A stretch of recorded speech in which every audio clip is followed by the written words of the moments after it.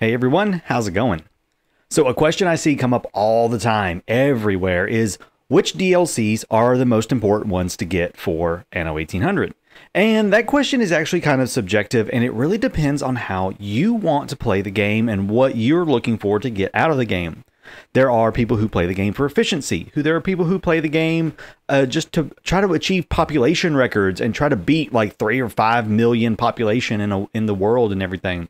Then there are the beauty builders, those of us who only care about aesthetics. We don't care about efficiency and optimization as much as others.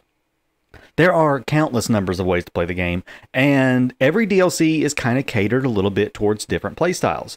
However, let's take a look at what I consider the top 3 DLCs that any player that is getting into Anno 1800 should get for sure if you're not looking to get season passes. If you're just looking to like pick and choose DLCs, these are the 3 that I think you should definitely get. Then we'll talk about the 1 or 2 that I think are completely useless and you can skip. And then everything in between is sort of, you know, it's good to have, but it's not necessary to have. And some of those might kind of flip around a little bit. So in no particular order, let's take a look at first Docklands. So the Docklands DLC is probably, a lot of people consider one of the most powerful DLCs in terms of the mechanics that it added into the game. Docklands allows you to export various goods from your trade empire and import 90% of the goods available in the game to you. You cannot import everything, but you can import most everything. Some things that are excluded are some of the New World goods cannot be imported. Some of the scholar stuff from Land of Lions cannot be imported. A few things from the passage cannot be exported. You know, things, some stuff like that. But just about everything else can be imported at varying ratios for exports. Now, I'm not going to get into all the ratios and how it all works and stuff. There are guides about that. I have a guide about that. Link is down below in the description, as well as you can check the wiki. So Docklands is extremely powerful. The game-changing mechanics of it cannot be understated, and that is why it is one of my top 3 DLCs that I think every player should get. Next up is going to be Land of Lions. Land of Lions is kind of an obvious one for a lot of people because of the Research Institute. The land of Embessa itself and the elders and shepherds and all of the stuff there, you know, it's okay. It's not bad. They're okay. The real power of Land of Lions comes from the scholars and the Research Institute, which you build in the Old World or in Cape Trelawney if you have sunken treasures. The Research Institute allows you to craft specialists and items after you discover them. You play a little slot machine game, randomly discover all of the different items, most all of the items in the game. There are a handful of exceptions of unique quest rewards you cannot get, but you can research those items in the game and then you can craft them. So, you know, instead of having to sit there and roll for items at Eli's Harbor or Isabel or Kahina or whomever, now you can craft those. If you're missing the final part of the extinct species zoological set, then you can just, if you've discovered it, go craft it for 20,000 research points. Beyond the crafting of items and everything, the Research Institute also allows you to do things like move oil wells and clay deposits, which is really, really helpful for optimizing your refineries and all of your production layouts. You can also research permits to build additional Great Easterns, which is a very, very powerful end-game ship. There's also the ability to change fertilities, change mines to different types of mines. There's a lot of different possibilities with the Research Institute. So it is extremely powerful. It is absolutely game-changing in terms of being able to not have to run expeditions, World's Fair if you don't want to. You can just get that Research Institute up and running relatively early in the game, actually. So I would definitely recommend the Land of Lions DLC to anyone who is looking to increase the ability to get items, specialists, move those oil wells and clay deposits. That's the part of it I personally enjoy doing. I don't like crafting items myself, but I love being able to build and not build, but move around oil wells and clay deposits because they're always in the worst spots imaginable. So yeah, super, super useful. Definitely want to check that one out. Last but not least on my little list here is the Seat of Power. Now, this one might be a little controversial for some people, saying the Seat of Power is my top 3, but it is. The Palace is absolutely amazing. Having all of those different policies and even just the base departmental effects from the palace is very, very useful. The Department of Welfare, for example, extend the base effect, not even the policy, just the base effect of the Department of Welfare, extends the range of public services. That means you need fewer schools, variety theaters, universities, and power plants. They do increase the range of power plants. That is really big, especially on an island such as Crown Falls in the Sunken Treasures DLC, where you have a lot of space you need to try and cover with electricity. Having the palace extend that range just by default is really, really nice. The local departments that you can build on other islands, and being able to select a specific policy for that island really lets you specialize your islands into residential or industrial or farming, anything like that. There are so many good points to that DLC that I cannot tell people enough that they have got to at least have Seat of Power as well if they're looking to pick and choose which DLCs they want.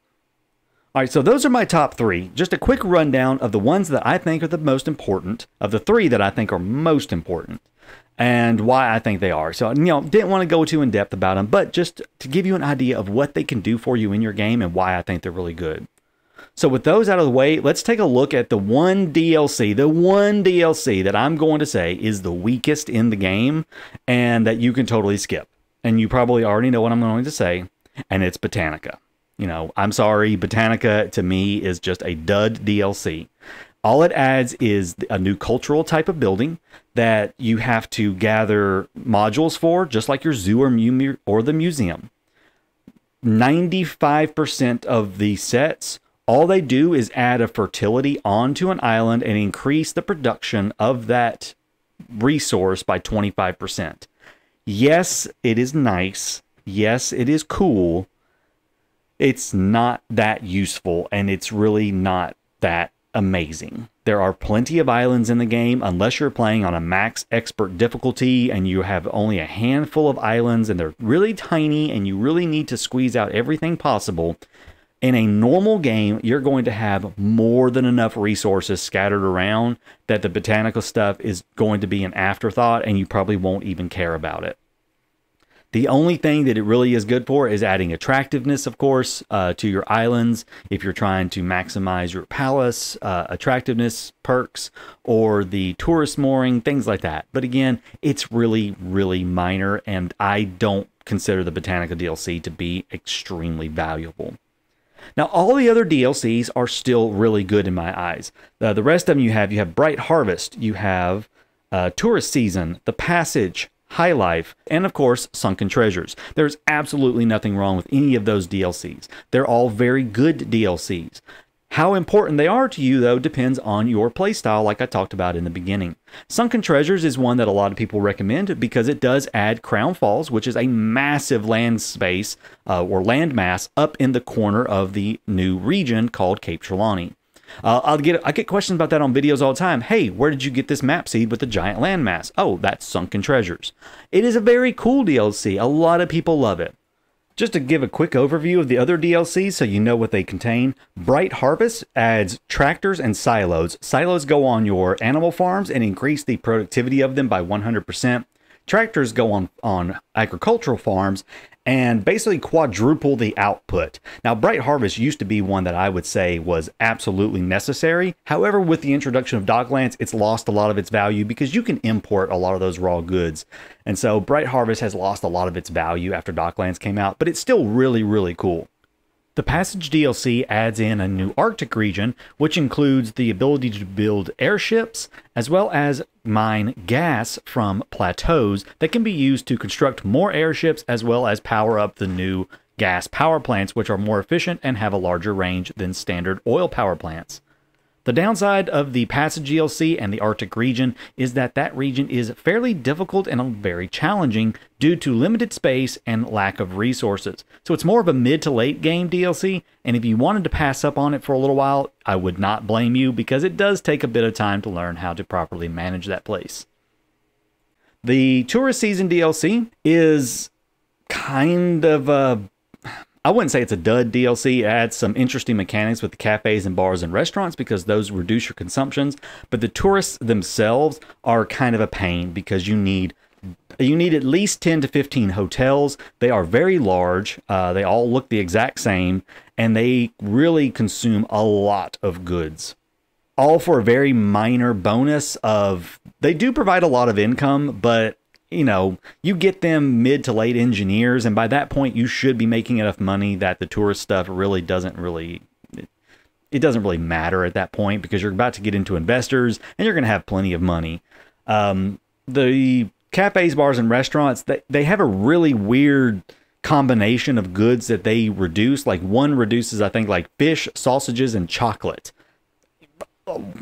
I mean, why? What is that weird combination? It's just very odd combinations and everything that make it kind of to me. So it's okay. There's nothing wrong with the tourist season DLC, but it's really not, it doesn't shine, I guess, like some of the others do. And then, of course, we have the High Life DLC, which just came out, and that is probably, that really fights for a spot in the top 3 to me, because the High Life DLC absolutely revolutionizes how your city looks. It changes your skyline completely. It adds in some really nice consumption reduction buildings in the form of the shopping arcades that have meaningful and well thought out combinations of goods that they reduce the consumption of. And so it really makes sense to decide where you want those, because they have really good coverages on them. As well as adding extra influence, and you have the Skyline Monument, which increases attractiveness and gives you another bit chunk of influence right there. The High Life DLC is just really, really good, and I really think it polishes off Season 3 very, very well. So it really fights for a top 3 spot, but it doesn't add any major game-changing mechanics such as my top 3 choices did.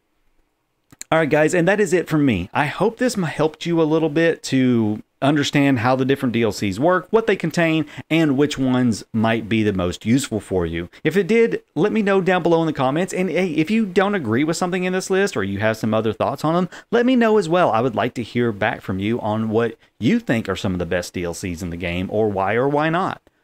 All right, guys, thank you so much for watching. I hope this video helped you out a little bit, and I will see you in the next video. Until then, take care.